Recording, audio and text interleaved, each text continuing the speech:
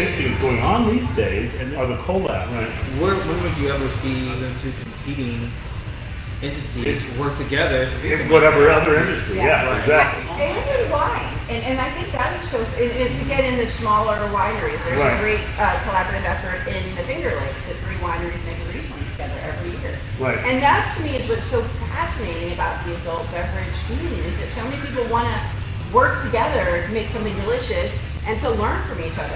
And I think that's important because that's how everybody gets better, but it also says, hey, I'm not afraid of you and you're not afraid of me because we're going to bring more people in to enjoy a delicious beverage. Yes, absolutely. So, but yeah, you don't see that in other industries. No.